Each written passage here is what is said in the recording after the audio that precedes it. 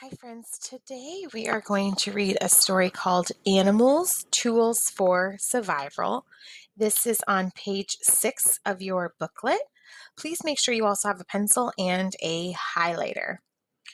Today's story is an informational science story.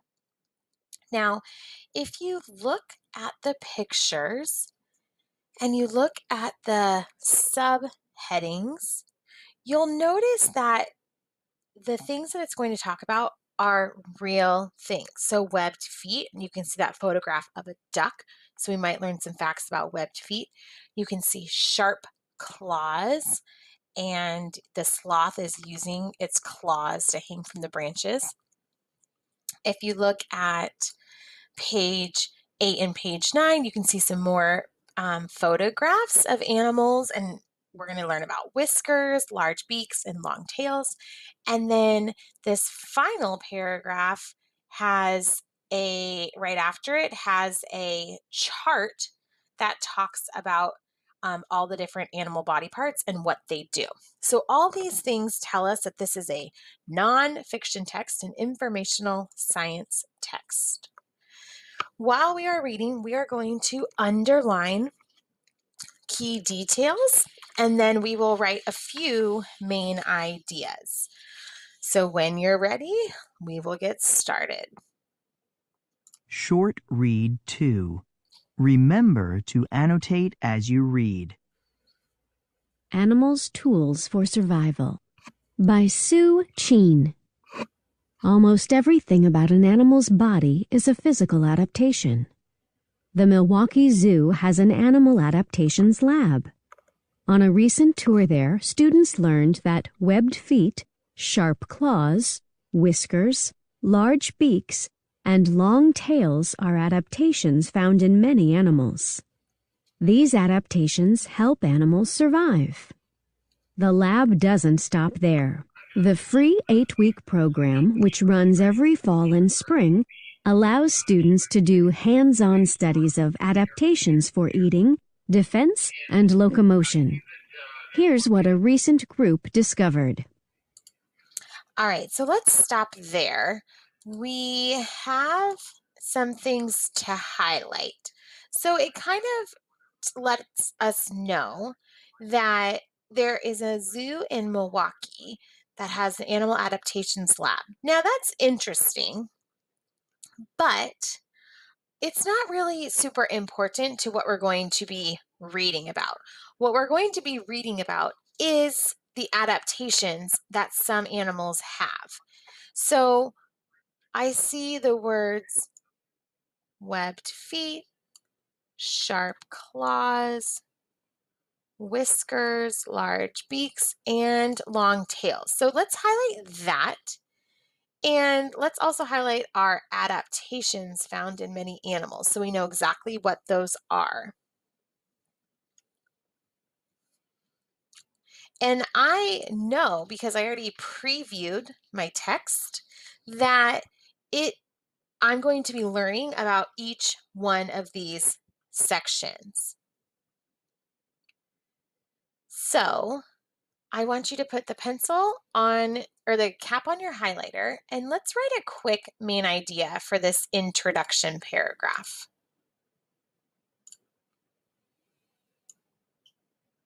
So over here on page 6, let's write our main idea. Okay, so we learned, now remember, we're not going to focus on the zoo, but we learned that animals do what? They use adaptations to survive, right? And maybe we should actually go back and highlight this part too. These adaptations help animals survive.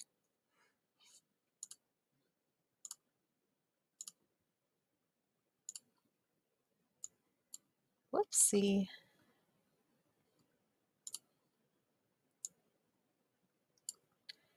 Okay, so main idea. So we know that animals use adaptations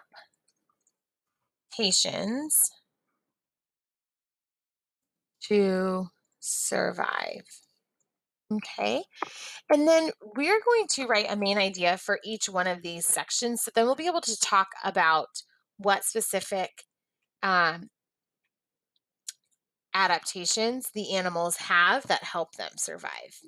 Okay, all right, let's go ahead and keep reading. First section, webbed feet. Webbed feet. Ducks and polar bears are born with webbed feet. They have skin or webbing stretched between their toes. This webbing allows the feet to paddle the body through water with ease. It helps animals save energy too. Ducks, like polar bears, use their large webbed feet to move quickly through water. Webbed feet help different animals in different ways. Polar bears use webbed feet to swim faster. Flying frogs use webbed feet to glide through the air. Polar bears can swim a 100-kilometer, 62-mile, stretch thanks to webbing. Flying frogs can glide through the air up to 15 meters, 50 feet, with their webbed toes. All right, so we learned about 3 animals that have webbed feet that help them in their daily life. So first of all, what are webbed feet? If we go back to paragraph 2, it says they have skin or webbing stretched between their toes. So that's what webbed feet are. And it allows them to paddle their body through the water with ease. Like ease means it's easy. And it helps save energy too because it helps them swim faster or glide through the air. So pretty cool. So 3 totally different animals that have webbed feet that they use in their daily life. Okay, so let's put our cap on and let's write our next main idea. So we're going to write it, just skip a few lines. We're going to write it on page 6, so skip a few lines. I'm going to do it closer to where I wrote webbed feet. And we learned that, webbed feet help animals what? Go ahead and pause the video. They help animals do what?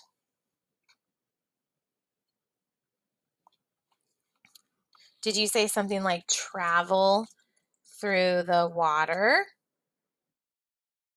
and air, right? So the water, like the ducks and the polar bear, the air, like the frog, without using as much energy.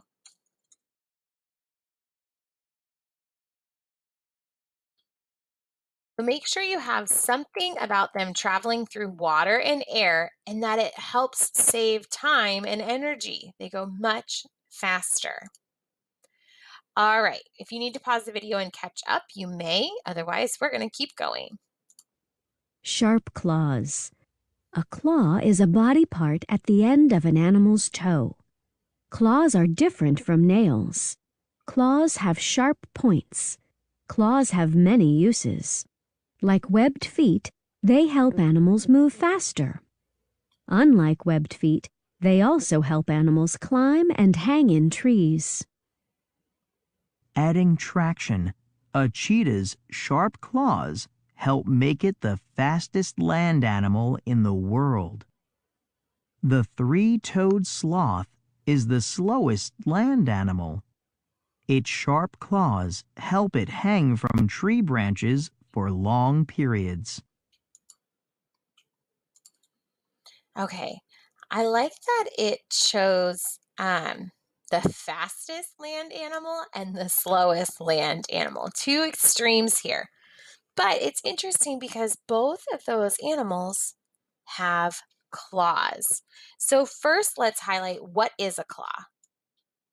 A claw is a body part at the end of an animal's toe. Okay, and they're not nails because they have sharp points. And it kind of compared them to webbed feet. So they help animals move faster, right? But what's the other thing they do? Go ahead and pause the video and highlight the other thing that they do. It says they also help animals climb trees and hang in trees, like that sloth, right?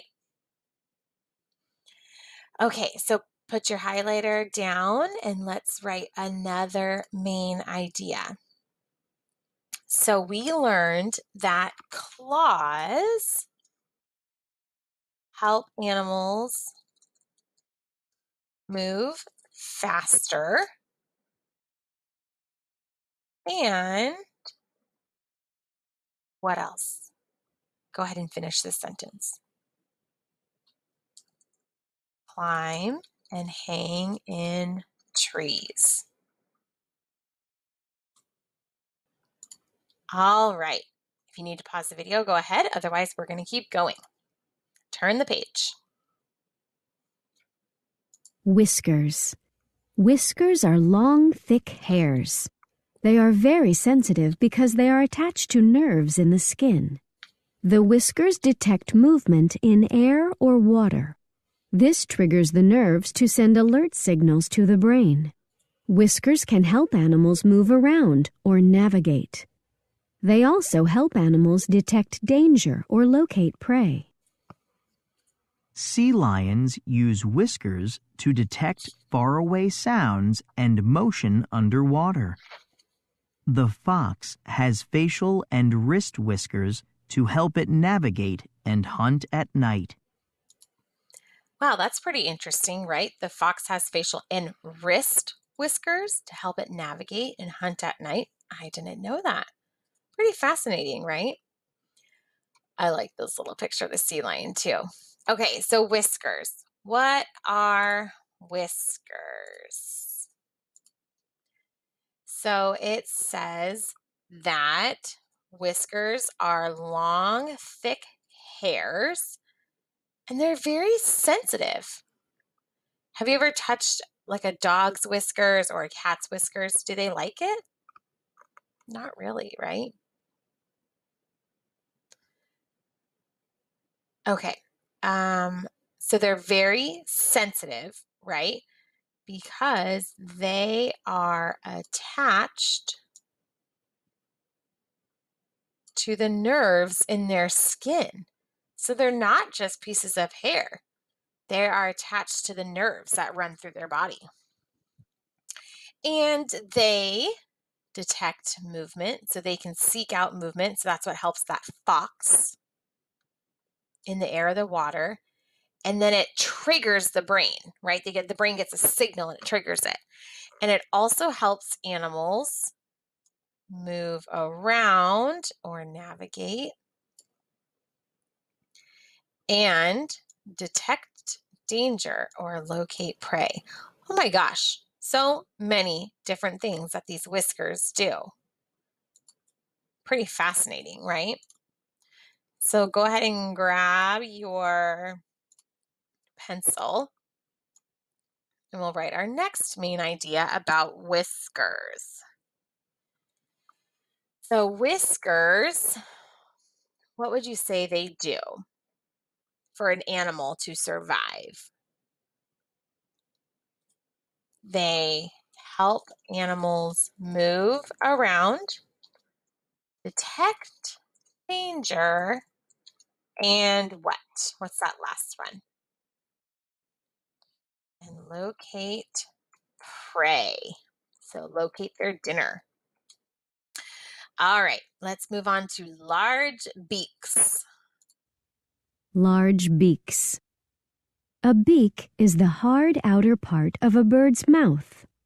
Some birds, such as herons and pelicans, use their large beaks to catch fish.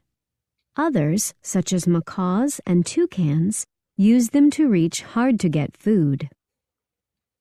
Macaws use their beaks to crack open nuts and fruit. Toucans can reach and toss fruit with their long beaks. All right, so now moving on to beaks. What did we learn about beaks? We learned that, first we'd say, what are they? They're the hard outer part of a bird's mouth. And I want you to pause the video and highlight, what do these large beaks do? They catch fish and they reach hard to get food. All right, put your highlighter down. Let's write our next main idea. Go ahead and write your next main idea close to this section. So, large beaks, that's the adaptation.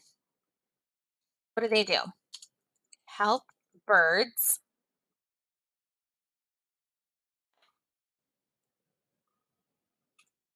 eat and get their food.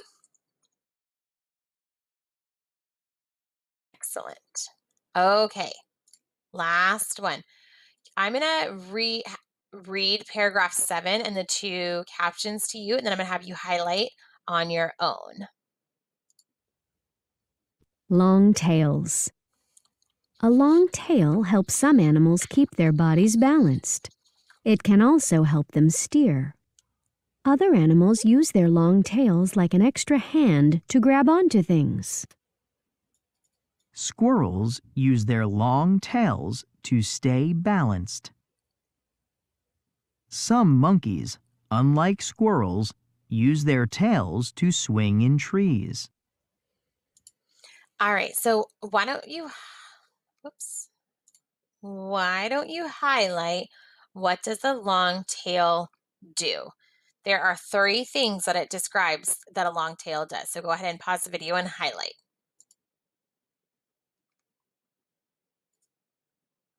All right, so long tails help animals keep their bodies balanced,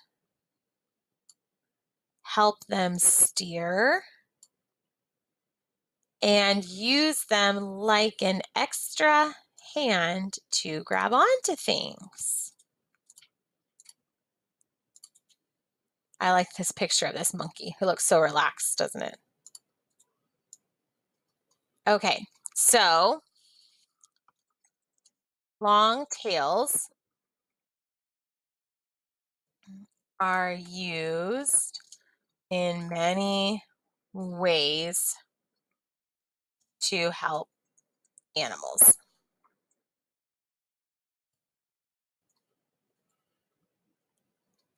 All right, so let's go ahead. We're going to keep reading. We have one little last paragraph, and then it's going to read this chart to us. Whiskers. Whiskers are long, thick hair. On land, in water, or high up in trees, each animal's adapted body part helps it survive. I think that this last paragraph is pretty important. It kind of just tells us that each adapted body part helps an animal survive. So grab your highlighters and let's highlight this whole sentence.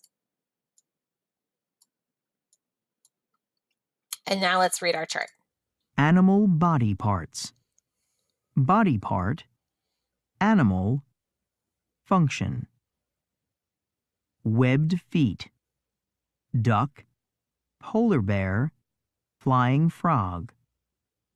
Swimming, swimming, gliding. Claws. Cheetah, three-toed sloth. Running, hunting, climbing, hanging. Whiskers. Sea lion, Patagonian fox. Sensing danger in water or finding prey. Hunting at night. Large beak. Heron, pelican, macaw, toucan. Spearing fish. Scooping fish. Cracking open nuts and fruit. Reaching and tossing fruit. Long tail. Monkey, squirrel. Climbing and swinging on trees.